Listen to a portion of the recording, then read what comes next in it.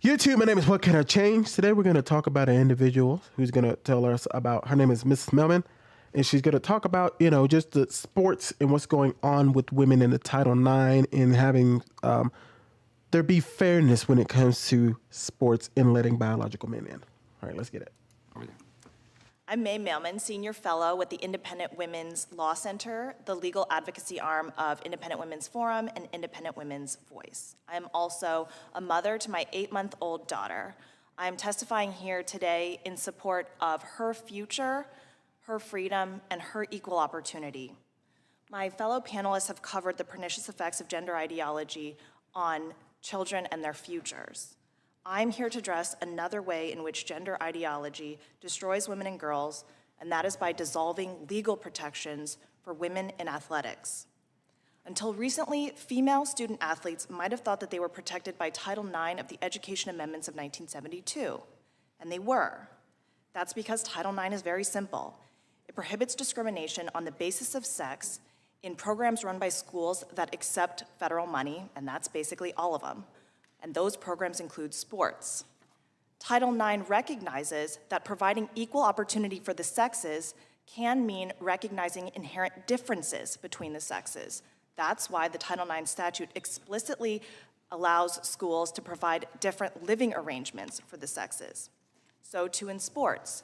In introducing Title IX, Senator Birch Bayh explained that Title IX would not require sticking women on men's football teams. And that's why Congress explicitly asked that the initial Title IX regulations include reasonable provisions considering the nature of particular sports.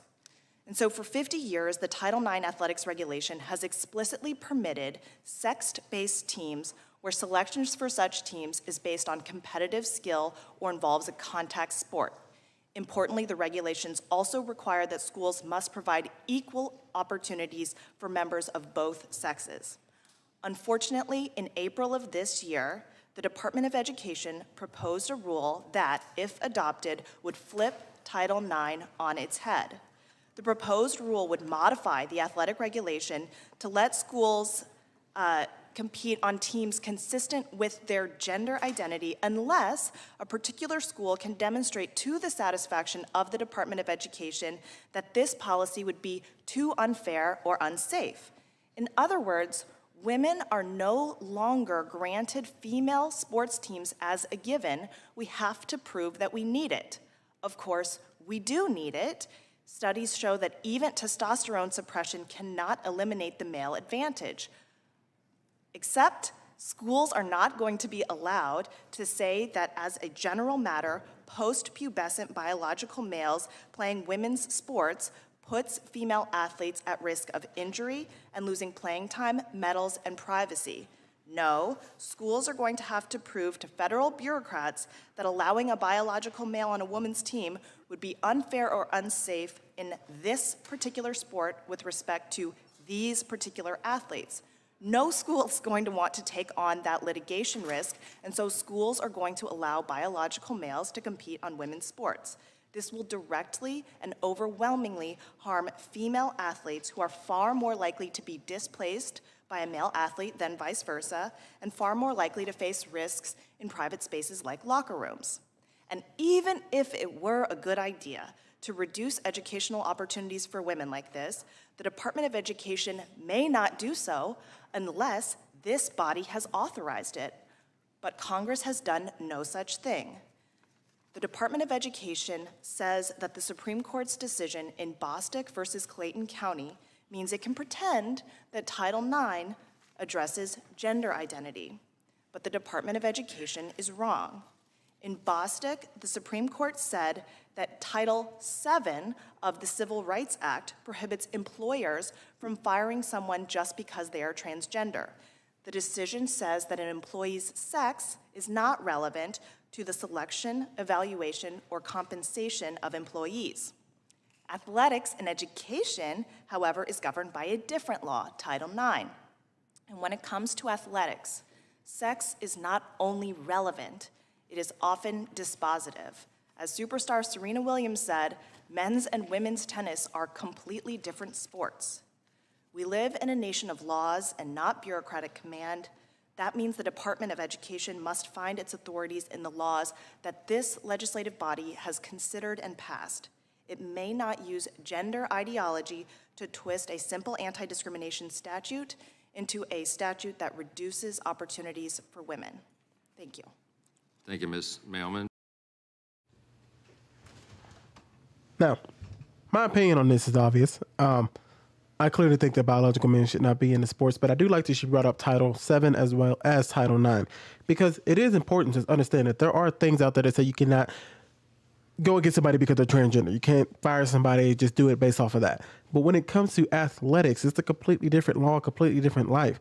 Because when you start to put biological men into a female sport, what you're going to end up happening is having biological men dominate, and the females will have no place to go. This is the whole reason Title IX was really pushed together in the first place, because they knew women and men were going to be so different that it'd be almost impossible for a woman to succeed in a man's sport unless they were given their own category to be able to compete. And look at how much this has helped women. Look at how many great female athletes that we have. Do you think those females would have ever had any chance that they had to play against other men? Would there be some women who came out on top depending on the sport? Yes. But in vast majority of sports, in the vast majority of cases, it would have always been men coming on top, because these athletic feats, men are they just have the bone structure. They have this, the lung capacity. They have bigger bodies. They have more muscular frames. They'd be able to do this. So it just doesn't make any sense to me to why we would ever start saying that. If we ever tried to do this nationwide to allow them to be into these sports, it would be dominated by men, pretty much telling little girls that you have no shot. Because if you're going to have to compete against little boys who decided they want to be a girl, you're done. And it's never going to be fair to you. It's not your fault. It's not that you don't work hard. It's not that you're necessarily inferior. It's just that we are different. We were born different, and that's okay. What I think these things that want biological men and women to come in together is to keep pushing this narrative that men and women are both equal in strength and everything. I remember having a conversation at work one day, and I was talking to, and this is how deep it really goes, that it doesn't make any sense. I was talking to a couple females who had never done powerlifting in their life. I have done powerlifting, and I was talking to them saying, some reason we got on the conversation of the strongest woman versus the strongest man. And I was talking about there's a pretty big gap. It's not like it's close. It's not like the woman is 5 pounds away from being close to the strongest man, right? And I said it's never going to happen that way. The strongest woman is never going to be stronger than the strongest man. And they said, no, I think women can be stronger than men. And I was like, no, they cannot. If you compare the strongest man to the strongest woman, there's always going to be a gap. It's not going to so it's not going to be like, oh, the strongest woman can overtake the strongest man and it's just going to go back and forth and volley. Because a woman would have to take so many drugs and have to get so big, and her body would probably give out before she could even get to that, because a man already has the physical advantage to begin with. And if they both start taking drugs to get to that place, the man is, like I said, already has the advantage. But see, what I think women hear when I say stuff like that, or they hear other men say stuff like that, or hear other women say, oh yeah, the strongest man is going to be stronger than the strongest woman, right? The strongest powerlifter is the man. The strongest weightlifter is a man. They hear that and hear, oh, y'all are inferior. Respect us. Get on your knees and praise us. That's not what we're saying. We're saying that the strongest powerlifter is a man and the strongest weightlifter is a man, right? That's all we're saying. It doesn't matter, because if you're the strongest female, you're the best female athlete, nobody looks at Serena Williams and says, man, but she couldn't beat the 200 guy in tennis. Nobody really cares. Could that be true? And actually that was proven. It doesn't matter. She's still looked at as a great and a legend when we see her, because she is a great athlete. It doesn't matter that she's not necessarily the best to do it in that sport. That's not the point. We are still commending her. We're still saying she's great. We talk about the Candace Parkers of the world, the Kelsey Plums, the Lisa Leslies. We talk about all of them and how great they are in their sports. It doesn't matter that we're not comparing them to LeBron. We're not comparing them to Michael Jordan. Who cares about all that? They were great female athletes, and that's okay. But sometimes you hear this argument that women need to be on the exact same level as men. But that can't happen, because even when it comes down to jobs, women aren't going to take certain jobs that are more dangerous that men would. And that's just the way it goes. But I don't see the problem with that. It's just that people in this world today want to live this life that they want their cake and they want to eat it too. They want it all. And I think men are the same way, but right now we're talking about, sports here and all this kind of stuff. Some women, and what has been taught to them is that you can have your cake and eat it too. You can be the top of the company. You can be the top of this, be the top of that, and have a perfect family life, and everything's going to go grand. And no matter what you do, you can be the best at everything. But even men understand that to be the top of your company, you're going to have to make sacrifices. There's going to be times that you can't spend with your wife. There's times you can't spend with your kids because you are constantly working, trying to get to the top of something. There is no balance to all of this stuff. There is a sacrifice. If you want to be a complete family man and go to every one of your kids' sports events and all that kind of stuff, you're probably not going to move up in the company as fast as somebody who is not going to do all that, who's going to sacrifice time with his family and all that to get up in the company, maybe to make his family more financially wealthy, or maybe they have a greedy purpose behind it.